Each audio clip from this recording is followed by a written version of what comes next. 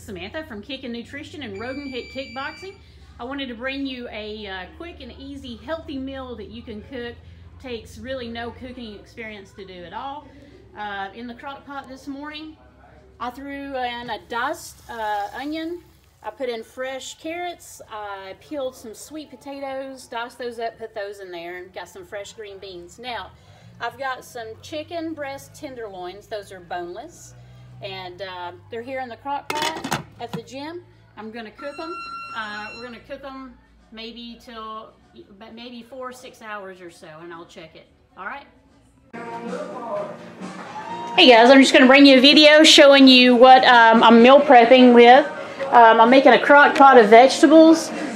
I diced up some green beans, some carrots, sweet potatoes, and broccoli. And I've used a beef stock with salt and pepper. Of course, you can season it however you like.